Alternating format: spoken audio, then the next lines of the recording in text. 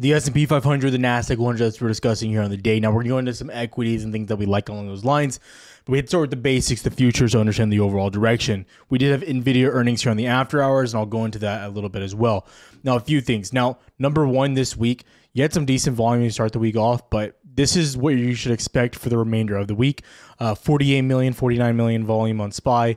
Horrendous, terrible, very, very low. You're going to see a lot less trading, kind of what we anticipated. Giving you an idea too, just waking up this morning and just in Discord for my own personal trading, things like that. You know, woke up, right? Big break yesterday. Now just being patient, see if we can hold 16,000 and see how NVIDIA's earnings print, literally doing nothing today. I had no trading, didn't do anything, sat on my hands, literally did nothing. Okay. So as we progress, we'll talk about where we're at now. Yesterday, obviously, pushed up to like 16.1, kind of pushed back down here in the overnight session, and then to this morning, we bounced immediately off of 15.9, getting buyers off that level. Now, so far, again, volume here has been almost void, zilch, nothing. You know, you can't do much with this volume here. As we zoom in, you can kind of see, as you see here, you know, initial, selling this morning, and then nothing. Volume just died off. And again, this is kind of what you expect, right? Now, the biggest thing today in news was going to be as far as NVIDIA. Now, again, if you don't follow on Twitter, I recommend doing so. As you see here on Twitter, going over exactly what was said from NVIDIA's earnings. It was monstrous. It was, and I'll go over my opinion on this in a second. Revenue, $2 billion beat from expected 16.09, came out 18.12. Huge beat. Revenue, even gaming's making money now. Automotive, I mean, everything. Automotive is a little bit down, but ultimately pretty awesome. Sees fourth quarter revenue again revised upwards from 16 billion this last to now 20 billion plus or minus 2%. They also did say that they expect China sales to decrease, but they still see upward growth that's happening here. Okay, products to China that are now subject to licensing agreements have consistently contributed 20 to 25% of data center revenue. We anticipate a significant decline in sales to these destinations in the fourth quarter of fiscal 2024. Though we do believe that this will be more than to offset by strong growth in other regions, right? So if China ever gets better, or we can get rid of some of those bans, it's worth mentioning that these numbers will just grow faster. Okay, so all that to say this, when you are looking at what's happening with NVIDIA, I want to make a few things clear. I don't think you necessarily have to move immediately after earnings. A good, for instance, Microsoft. They reported earnings not too long ago. We saw them gap up, and then they just dropped, and then they, went to Narnia to all-time highs here, right? PanW, Palo Alto Networks, last week, a lot of people were discussing this.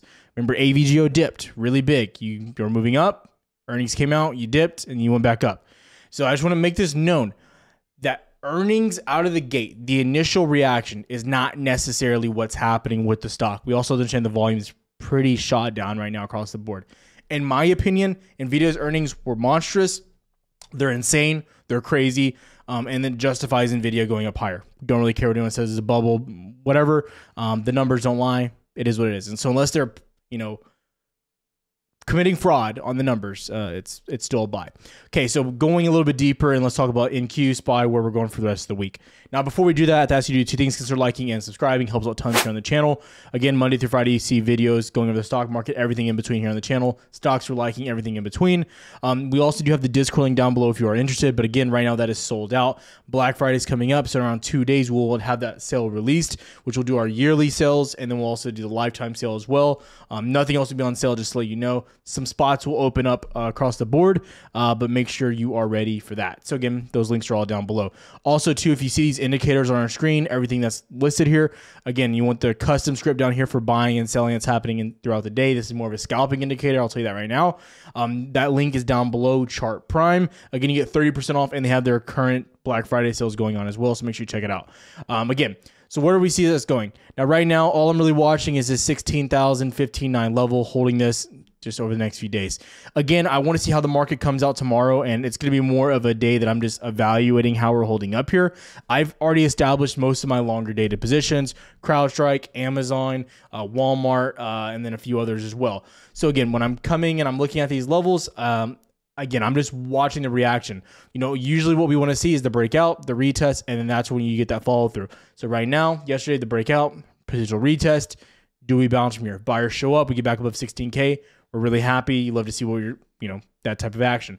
Same thing here on SPY, except you're not really getting that big of a pullback. 351 is kind of the line in the sand there as well. So that's, again, where we're at and how we're moving there. There's no reason to complicate this, over confuse it, or anything like that. IWM, we definitely saw some selling here once again. So what do we see? So again, going to IWM basically into, I believe this was last Wednesday, we saw that touch of the 200 SMA. Today we came into 179, 180, got rejected so far. You want to see if we're going to make a higher low from this level, so hopefully anywhere above 176, and we start pushing back into this 200 SMA. Again, break over the 200 SMA, very, very bullish. Now again, today's video is going to be very broad. There's no reason to hammer home equities, trade ideas, anything like that. I've gone over all of those, okay? The remainder of this week, I don't see crazy movement. I just don't. There's just, the reality is not really there for myself. But how everything has set up, okay, and this video is pretty short. How everything has set up has been fantastic, okay? CPI, PPI, those are going to continue to be awesome. PCE, going to be awesome. Oils, getting hammered. We're going to look at the dollar, but those are also getting hammered. You're bouncing back into the 200. This is what we expected, though, right? What did we want to see? The break, again, retest, and hopefully seller step back in. That's ideally what you want to see, okay? Again, keep those on your radar. Yields also pushing down. We're getting closer and closer to 2022 highs. Again, all the same levels you've been talking about for some time. You're right there on the 10-year, 30-year. Got a little bit more ways to go. But across the board, these are all signs and things that we've been waiting for patiently, and hopefully can get us that big payout over the next few days and weeks. But for right now, ultimately, NVIDIA's earnings are past us. And honestly, it's for the better. I want there to be no real catalyst or things that can bring us down. Going forward, all these inflation reports, I believe they're going to be beneficial into the end of the year. We have stuff that's being resolved in the House, with avoiding the government shutdown, which was the reason for that, downward credit rating or credit outlook, right? So these are all things that are helping us right now. So in my opinion, the way that I'm looking at this is what can bring this market down, not what's going to continue pushing us up. And so that's the main question for myself, is what can, push this market down. And right now, the only thing that I can think of personally is government shutdown or bad data. And we're just not getting that. So I do think we're going to try to reaffirm the policy of pausing, continue this pausing method until then, beginning probably center part of next year, going into summer, hopefully getting cuts around that time. But that's where we're at right now. There's no reason to overcomplicate this. There's no reason to jump to conclusions. Again, getting a breakout, we said it yesterday. Ideally, you always want to see that retest. Again, when we covered it back here, you broke, retest, pop back up.